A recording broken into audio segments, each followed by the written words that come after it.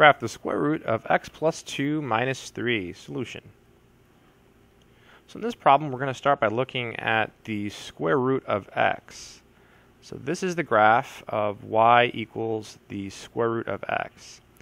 And what we're going to do is we're going to shift it. So just as a refresher, if you had the square root of x, say plus 1, whenever you add the number to the x, it's backwards. So you think it's right, but no, it's left. So left 1. If it was the square root of x minus 1, you think it's left, but no, it's backwards. It's right. So whenever you add and subtract from the x, it's the opposite way, kind of. So if you see a plus, then it's left. If you see a minus, then it's right. Now, whenever the number is outside of the square root, it's up if it's positive. And if it's negative, then it would be down in this case. So in this particular problem, it appears that we're adding 2 to the x. So it'll be backwards, so left 2. And then we're subtracting 3 from the entire thing, so down 3.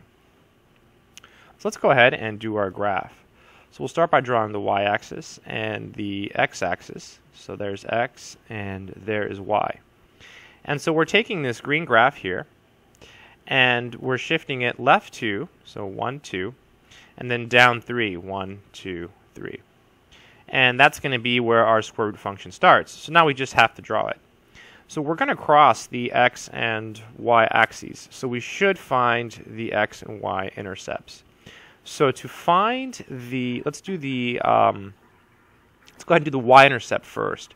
So to find the y-intercept, you always plug in 0, always, for x. So f of 0 is equal to the square root of 0 plus 2 minus 3.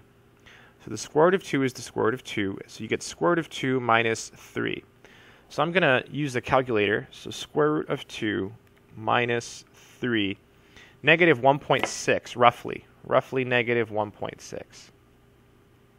So that would be our y-intercept. So maybe it's like right here. That's our y-intercept, right? Somewhere between negative 1 and negative 2. Not a very good picture, but that's okay. And that x-intercepts, it's not drawn to scale. It could be better. To find the x-intercepts, you take the entire function and you set it equal to 0. So you take y and you set it equal to 0. So we have the square root of x plus 2 minus 3 equals 0. So now we'll add 3 to both sides. So plus 3 plus 3. So we have the square root of x plus 2 equals 3. To free x from these square roots, we can square both sides. So that'll get rid of the square root. So you get x plus 2 equals, and then 3 squared is 9. And to finish, we just subtract 2. So we end up with x equals 7.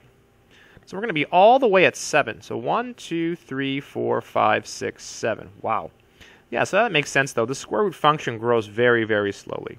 So now all we have to do is connect the dots and just carefully make a small, oh, so close, small inclination. Okay, that's not so bad.